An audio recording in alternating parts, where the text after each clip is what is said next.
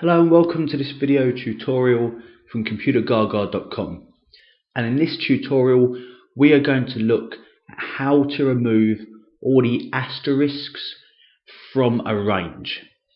So I've got this range on screen where, for whatever reason, probably because of some kind of data import, I have some text entries that are surrounded by the asterisks and I need to remove them.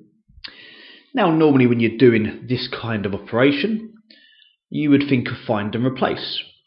So if, for example, I select this entire column and I open up my find and replace dialog box using Control H or by clicking replace as I'm demonstrating on screen. Now, one thing I can't do in this scenario is I can't ask it to look for an asterisk and replace it with nothing, which is a typical thing you'd do to try and remove, particular symbols like slashes or question marks and this kind of stuff, maybe from a list. But if I click on replace all, that's going to remove everything, because the asterisk is the wildcard character. So when it sees it, it thinks, oh, you want to remove everything.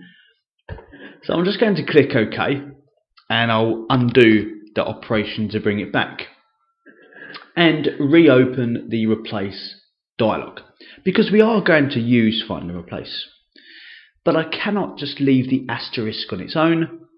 I need to enter the tilde to its left. So on a UK keyboard, the tilde is found above the hash, just to the left of enter. I believe on a US keyboard it's in the top left above the tab key. Don't hold me to that, so you may have to locate it depending on the keyboard setup you have. But by entering this tilde directly before the asterisk, it's telling the replace function to take the asterisk literally. So don't use it as a wildcard character, look for a literal asterisk. And I'll tell it to replace it with nothing. Now if I click replace all the asterisks are safely removed. 24 replacements made and all asterisks removed. So I hope you find that tutorial useful. Please check out some of our other tips and tutorials at Computergaga.com.